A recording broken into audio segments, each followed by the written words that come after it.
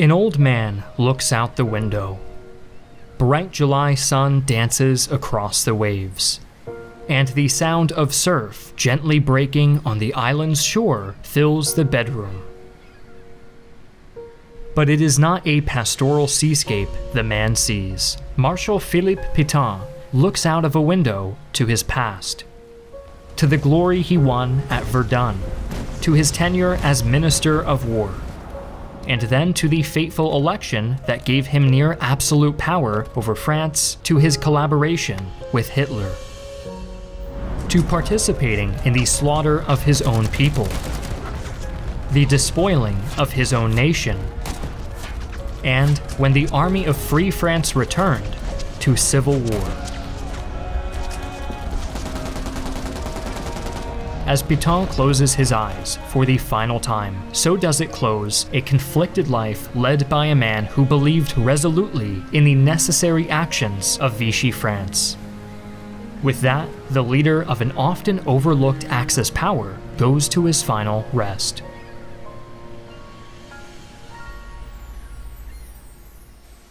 Hi, I'm Griffin Johnson, the Armchair Historian. To say the Second World War was a difficult time for France would be an understatement bordering on absurdity. The war was a time of privation and subjugation, as well as political division. With the fall of France, the nation was divided in two, a German-occupied zone to the north and a Nazi client state to the south. This second state would come to be known as Vichy France, named for the resort town that served as its government seat. Headed by Marshal Philippe Pétain, a celebrated general and politician, this fascist France would begin the war siding against the Allies and bringing the Holocaust to the Jews of France, only to find themselves suddenly occupied by Big Brother Hitler when the tide of war turned. In today's video, we will look at the formation, contributions, and eventual downfall of Vichy France. During its brief existence, the citizens of Vichy France were subjected to a constant barrage of propaganda from state media outlets, while harsh censorship laws ensured that even the most innocuous of comments could result in interrogation and imprisonment by authorities. Luckily for us, the sponsor of today's video is NordVPN, which promises to keep your browsing data safe from the prying eyes of anyone who might be looking to censor you or throttle your access to information. In addition to offering you all of the standard benefits of their service, like location changing and safe browsing, NordVPN is happy to introduce their Dark Web Monitor program, which constantly scans the seedy underbelly of the internet and alerts you if your email or personal identity has been compromised in any way. Take advantage of all 3 critical security features and receive a unique discount by visiting nordvpn.com/historyvpn and getting 73% off of the 2-year plan with 1 additional month for free, including Nord's 30-day money-back guarantee. As the German army fought their way across France in May of 1940, the government of the Third Republic was in turmoil. Opinion was split on whether to keep up the fight against Germany or sign an armistice and pick up the pieces afterward. Prime Minister Paul Reynaud was of a hawkish bent, but faced stern opposition from his newly installed deputy, Marshal Philippe Pétain. Pétain was loved by the French people for his successes during the First World War, and had returned to Paris following a stint as ambassador to Francoist Spain. Pétain argued vigorously for an armistice, portraying it as a way to halt the carnage and allow the French people to begin the process of rebuilding. As his ministers debated and the Germans continued to advance, Reynaud began to realize the hopelessness of his situation. On May 26th, Reynaud took a meeting with Winston Churchill, where the embattled French Prime Minister told the British representative that while he was against signing a separate peace with Germany, the French military had no hope of triumph over the Third Reich. And though Reynaud would not negotiate with Hitler, he was surrounded by men who would. The British would encourage Reynaud to keep up the fight, one way or another, until the bitter end. Mere weeks later, the Germans reached Paris, forcing Reynaud's government to relocate south to Tours. The collapse of France was imminent, but the debate over whether or not to sue for peace continued to rage. The pro-armistice faction began to espouse the view that if they stayed and negotiated, the French could, somehow, control the outcome of the peace talks. By engaging with the Germans and signing an armistice, they could have a say over their destiny. Alternatively, the government could withdraw entirely to London, and Renault could lead a French government in exile alongside the Polish. This view was unpopular due to the aforementioned delusion of control, as well as simple Anglophobia. Besides, the argument for fleeing was answered with a simple fact: a French government in France would be more powerful than one in England. As Renault tried to find a way out, tried to settle on a definitive course, he began to find himself squeezed in a vice. Pétain and other high ministers began publicly campaigning for an armistice, the deputy prime minister declaring his intent to remain in France and share the French people's fate and suffering. After so much deliberation and debate, after so much pressure and so much back and forth with Britain, Renault resigned on June 18th. Pétain was asked to form a government, and the new prime minister set about obtaining his armistice. The Third French Republic and Nazi Germany would sign the Armistice of June 22, 1940, on, June 22, 1940. In a move of petty humiliation, the Nazis hosted the signing in the same train car that had witnessed the surrender of the German Empire in the First World War. All fighting in France would cease, and the French would make Germany whole for the cost of their upcoming occupation. Pétain's ascension after Renault's resignation gave him the requisite powers to negotiate this unequal treaty with the Nazis, who recognized him as the proper authority to treat with them. A number of French military and civilian ministers, as well as rank-and-file soldiers, fled the country to establish the Free French under former Undersecretary of War Charles de Gaulle. De Gaulle's group would find little recognition in the Allied camp, with the Free French denied the status of government in exile that would legitimize them. Internationally, Pétain was the legitimate leader of France. As the armistice came into effect, the Germans began the military dismemberment of their conquered foes. The French army was disbanded, save for 100,000 men who would perform internal security duties. The French Navy was ordered to pull all of its ships that were abroad for mothballing, a demand that the British would not accept. A number of French vessels were stationed in British ports, and the Empire feared that the Germans could use a stockpile of French warships in future battles in the Atlantic. The result was Operation Catapult, an attempt to neutralize the French Navy by any means necessary. French vessels in British ports were seized, while a large squadron in Algeria was set upon by the Royal Navy. The British offered to escort the French to ports in Britain, the United States, or even the French possessions in the Caribbean. French Admiral François Darlan ordered his men not to comply, and the British attacked their erstwhile allies. Darlan was incensed and ordered the French Navy to attack the Royal Navy on sight. Meanwhile, in one of history's many parallels, the crisis gave Pétain his opening to acquire absolute power. Pétain severed diplomatic relations with the British over their attack in Algeria, and ordered an ultimately ineffective bombing of Gibraltar in retaliation. Pro-German sympathies had begun to manifest in Pétain's cabinet, with many coming to believe Germany would win the war. France must opportunistically make her place in Hitler's Europe or be relegated to the dustbin of history. The fighting on the seas of Algeria had also bred a sense of alienation in the French cabinet, with the Royal Navy's actions seen as proof that France had been betrayed by the British. Deputy Prime Minister Pierre Laval rammed through a quartet of laws that gave Pétain the power to appoint and dismiss ministers and unilaterally enact legislation, dissolved the French Parliament, and empowered Pétain to appoint his successor, who just so happened to be Laval. The dictatorial laws went into effect on July 10th, and Vichy France was born.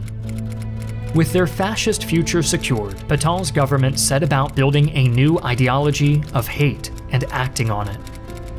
Like their German partners, the Vichy government sought to weave a narrative around their loss that would bring their chosen people together. The loss to Germany was blamed on the enemies of the homeland: Jews, communists, expatriates, and others. With their targets identified, the Vichy regime set about enacting their own version of the Nuremberg laws. First, public servants had to prove their father was French. Then, the government began stripping naturalized Frenchmen of their citizenship, many of whom were Jews. Then, French Jews were excluded from public office and all occupations that influenced people, barring Jews from academia, journalism, and the French film industry. With these laws in place, the Vichy regime promised to return France to true French people. It was these true French that formed the Milice, a fiercely collaborationist paramilitary organization. Headed by Joseph Darnaud, a veteran of the First World War, the Milice were radically conservative and Catholic, condemning in their oaths of induction such evils as communism, Freemasonry, and Jewish leprosy. Though banned from operating in Nazi-occupied zones, and originally distrusted by the Germans, the Milice would be embraced by the Nazis after Darnaud swore a personal oath of fealty to Adolf Hitler. This feudal arrangement would see Darnaud made an officer in the SS and the formerly unarmed Milice outfitted with German weaponry. Collaboration would only grow more murderous as the Holocaust began in earnest. Though nominally independent, Vichy France had a stated policy of concession and collaboration, a policy that only intensified as the war progressed. Beginning in October 1940, foreign Jews still living in France were interred by Vichy and German authorities both, a state of affairs that would continue until summer of 1942, when Hitler ordered the total annihilation of European Jewry. Pétain's government didn't so much partner with Germany in enacting this order as totally subordinate themselves. Vichy France became the only unoccupied nation to actively round up and export its Jews for slaughter, almost viewing it as a question of sovereignty. Their issue wasn't handing over Jews to die, it was ensuring French hands delivered them. Pierre Laval encouraged the Nazis to take as many Jews from Vichy France as they could, even pushing them to expand the parameters of their deportation mandates to include children. The Pétain government received many reports on the existence of extermination camps, so it is highly unlikely these demands were made from a place of ignorance. This is supported by Laval's rejection of an American offer to accept 1,000 children of deported Jews as refugees. Laval decreed that only verifiable orphans would be given to the Americans, but since the Vichy government could not trace deported Jews to determine whether or not they died, they never allowed the Americans to take a single child. Not everyone was as eager to assist the Nazis in their plans. René Bousquet, chief of police for Vichy France, actively sought to prioritize the deportation of foreign-born Jews over French ones due to his knowledge that he was sending them to their deaths, a kind of gruesome patriotism in the face of the Holocaust. Bousquet would go on to ignore German demands for access to lists of Jews as the Vichy state began to collapse, but more on that later. After the war, Bousquet was tried for collaboration, had his sentence commuted due to his isolated instances of resistance, and was ultimately charged with crimes against humanity by a new tribunal in 1993, only to be assassinated days before his second trial. As the Vichy made war on the enemies of the homeland within, they also fought against Germany's enemies without. April of 1941 saw an anti-British coup in Iraq, an event the Germans were eager to capitalize on. Germany offered the Pétain government a release of French POWs if they would allow the Luftwaffe to operate out of French Syria, a deal the Vichy readily accepted. German planes were in position by early May, and the Vichy French and Nazi Germans went on to utterly fail in their objectives.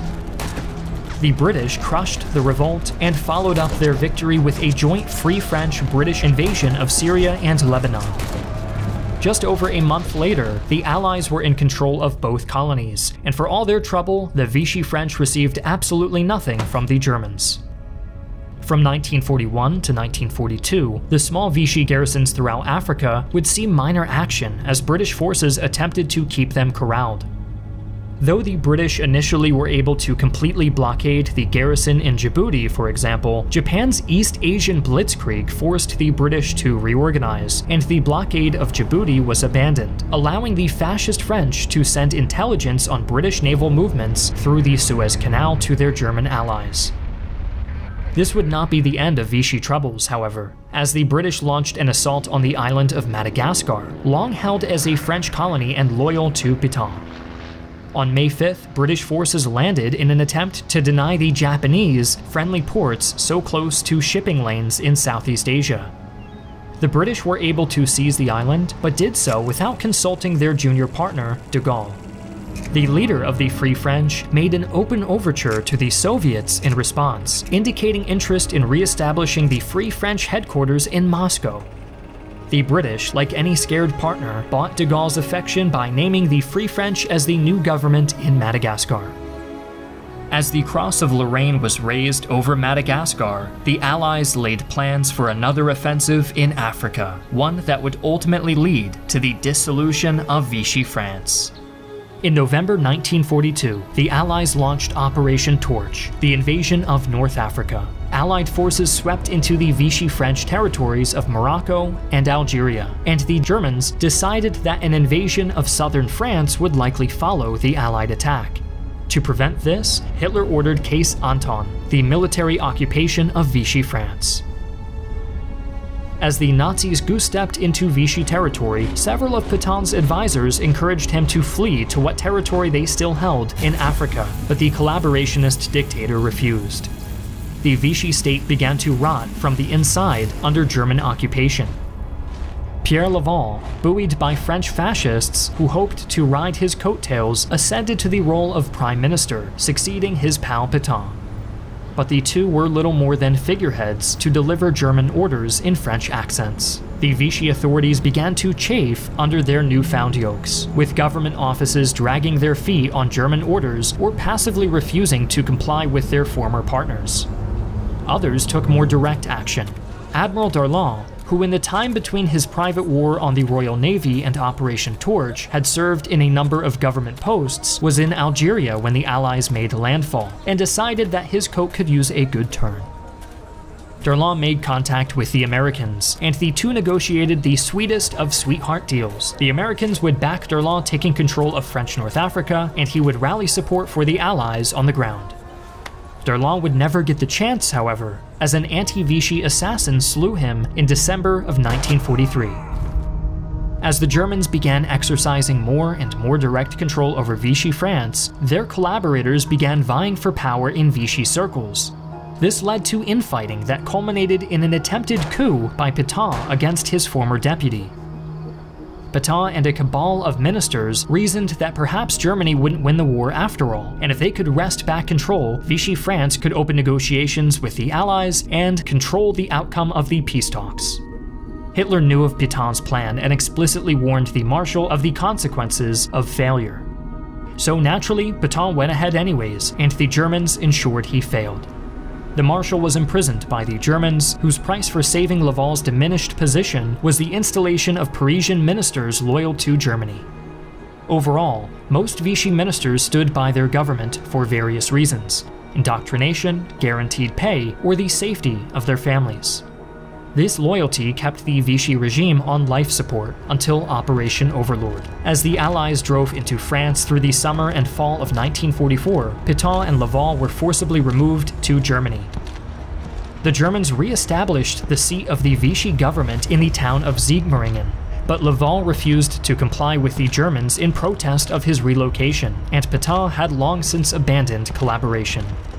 The Free French were installed as the new French government following the liberation of Paris, stripping Pétain and Laval of what little power they had left.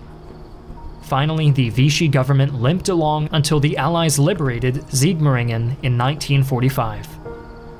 With the war's end, it was time for Pétain to return to France. He was offered asylum by the Swiss, but steadfastly refused. The former dictator was adamant that the French people needed to hear his side of the story, and stood trial in 1945 under the auspices of the de Gaulle government. Pétain believed the Free French government was illegitimate, and save for delivering a prepared statement lauding the Vichy regime as protector of France, remained largely silent, refusing to dignify what he saw as a sham trial with his participation. The tribunal proceeded regardless, and Pétain was convicted of treason. The 89-year-old Pétain was sentenced to death, but de Gaulle personally commuted his sentence to life imprisonment at the court's request. The fallen idol of the French people was shuffled between a handful of prisons and private homes until his declining health led to his death in 1951.